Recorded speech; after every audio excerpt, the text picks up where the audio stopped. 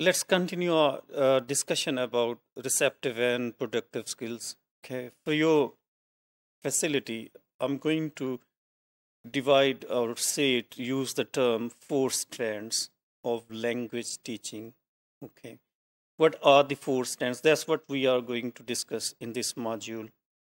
4 strands means the meaning focused input and meaning focused output, and language focused learning and fluency development. These are the 4 strands which are key to understand reading skill. Okay, well, what is reading meaning focused input? Specifically speaking, in reference to reading, meaning focused input can be done through listening, and but we are here mainly focused on reading. Okay, when we say meaning focused, it means the things which we are reading are meaningful, they have a purpose, and we are reading to search some information, or we are criticizing a text, or we are trying to learn something, or to integrate information from whatever we read, and that's meant to help us write well. So this is what means by whatever we are training our students when we are teaching reading, that training should be emphasized towards developing meaning, reading through meaning focused input. I mean, there shouldn't be teaching of reading as a decontextualized skill. Rather, it should be contextualized. I mean, it should take place in the context of something. Okay. When we are giving meaning focused input to our student, we must ensure that the level is according, we have appropriate level to the understanding of students.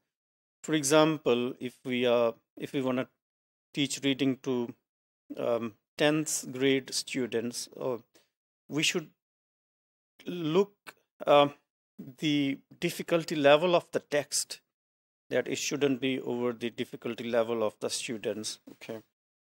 And meaning focused output, when we are designing reading program or reading material, or bringing in some reading tasks in the classroom, there it should be emphasis should be given to meaning focused output.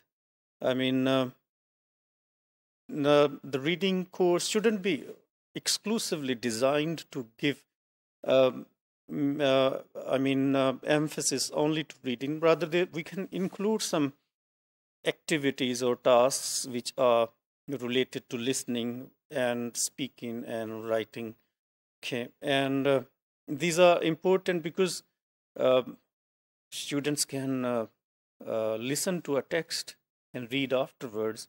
So this is how we can incorporate and make sure that reading is actually taught in an effective way. So language focused learning is important when we are talking about reading, because it helps develop the skills and knowledge needed for effective reading. So, for example, when we are teaching reading, we need to ensure that we are teaching our students some of the key strategies. For example, skimming, scanning, pre-reading, pre-guessing. And this is how we can make students familiar with the text structures. Right. So the fluency development means that we can help develop the fluency level of our students when we are teaching reading. Mainly, our students are eager to know new items, and most of our reading courses are designed to teach reading items, at school level. But teachers can ensure that whatever students have already learned is made in such a way that develops their fluency. So what we can do to develop the fluency is to bring in some material which students are already familiar with. And this known materials can help develop the speed of the readers.